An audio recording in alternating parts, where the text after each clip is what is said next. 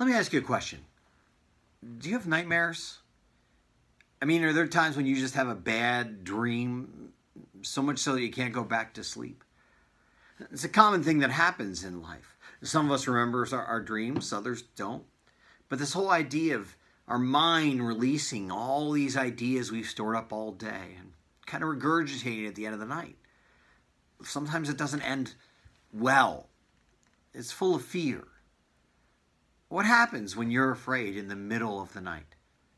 When it's dark and you don't trust that you can go back to sleep again without that same fear coming up. Nightmares. Being scared and alone in the middle of a dark place. Let's talk about that as we meet in the upper room. Our devotional for the day is entitled Sleep in Peace for Friday, July 17th, 2020. Our scripture reading is Psalm chapter 1. Our devotional for the day is Sleep in Peace for Friday, July 17th, 2020. Our scripture reading is Psalm chapter 121, verses 1 through 8. Our scripture verse is, trust in the Lord with all your heart. That's Proverbs chapter 3, verse 5 from the New Revised Standard Version. Our thought for the day is this: today I will worry less and trust God more. Maybe you don't know where to find today's scripture lesson or devotional. Log on to upperroom.org/devotionals. On that page, you'll see a link that clicks you to today's devotion. If you're looking at this at a different date, just simply put the date for today's devotional in the search engine, and you'll be able to find it quickly. Go ahead, pause. We'll wait for you.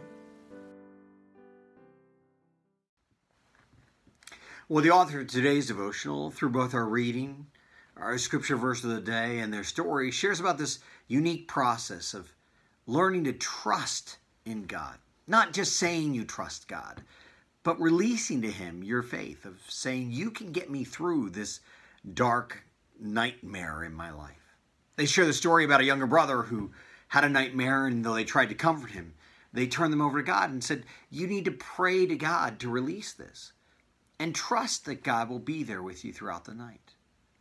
In parallel to that, they share the story of their own life when they've been through very scary things, uncertain things, things that they struggle with, and learning to have that childlike faith. Saying, like it says in Proverbs, I trust in the Lord with all my heart. I'm not going to lean on what I know or what I understand. There's a lot of things I can see, but I can't see all things. Children are like that. They can only see so far in the dark. They don't trust that beyond that door, mom and dad are still awake and watching over them and caring for them. So they have to learn to build this trust that as I lay me down to sleep, I pray the Lord my soul to keep. What about you and I? Can we find peace in stressful situations, in dark times, or in the middle of nightmares, those things that naturally conflict our fears? And trust that God is the God who will be watching over us while we rise and while we sleep. That in all things, God has us in the palm of His hand. Living like that is a powerful statement of faith. Perhaps it's time to turn your heart towards that. In praying today, that God, like a child, I trust you to do the right thing, to protect me and to keep me, even when things are scary in life. Let's pray like that today.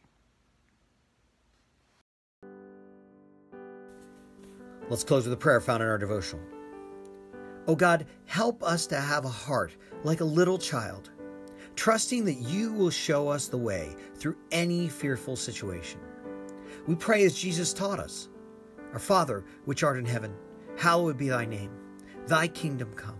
Thy will be done, as in heaven, so in earth. Give us day by day our daily bread, and forgive us our sins, as we also forgive everyone that is indebted to us. And lead us not into temptation, but deliver us from evil. Amen.